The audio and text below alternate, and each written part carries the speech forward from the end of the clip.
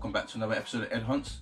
So today I'm going to be going back to Computer Exchange. I'm going to be chopping in a load more of my boot fair finds and like charity shop finds. Just another set of games that I'm not really playing and don't really have any intention to play, or have played and completed and done with. So I'm going to go to Computer Exchange and I'm going to get them for their store value and see how much I can get. So I'll show you the little pile here. Here we go. So there's a boxed SNES game there, which is Pebble Beach Golf Links, which is about £14, I think.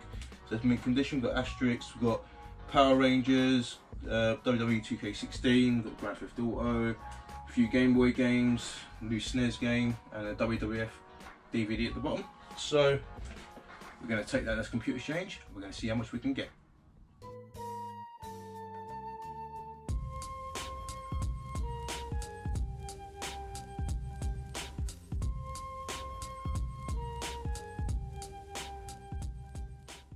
And we're back. So, just got back from Computer Exchange and I exchanged in a total of 12 games. Pretty much every game that you saw in that pile they took. And I had a couple of extra like little loose Game Boy Advance games as well that they took. And in total, I got one DVD as well, which was like an old Raw I think it's like Best of Raw on WWF, like back in like 1999-2000. And in total, I managed to get £72 exchange. And here's the receipt. Fold at the top so you can't see that. But there's some highlights there, including Asterix. On the Mega Drive, I got 12 quid for that. I've got £13 for Mega Mighty Morphin Power Rangers the movie, boxed. I've got £3 for Sonic Advance. I've got £13 for Pebble Beach. I've got £4 for Paperboy Loose. So I did all right.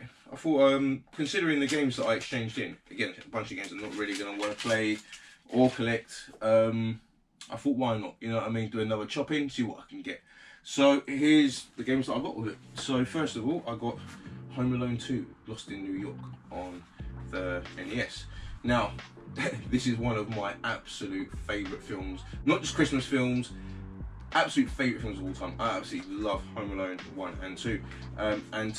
Like, I know this is meant to be terrible.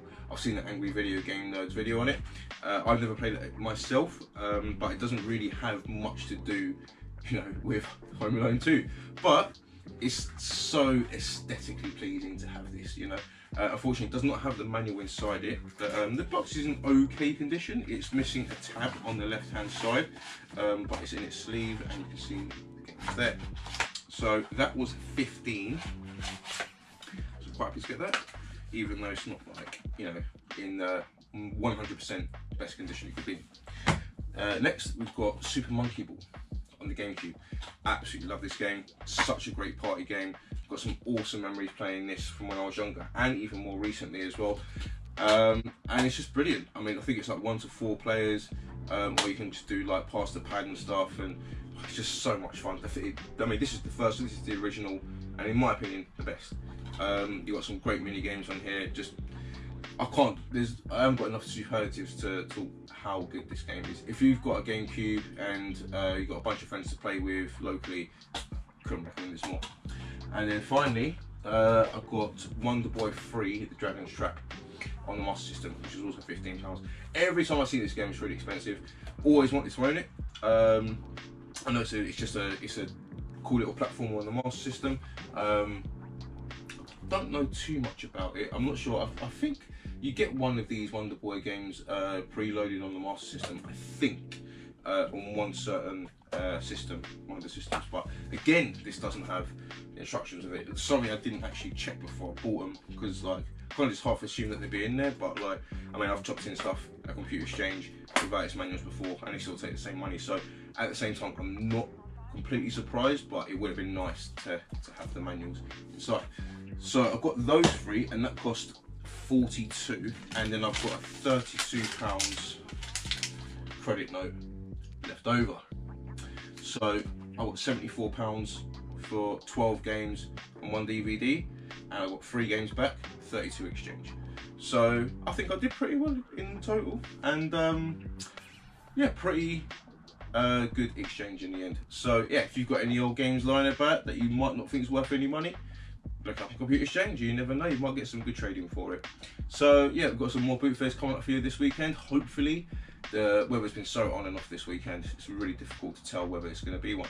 But hopefully there will be, and bring that to you this weekend.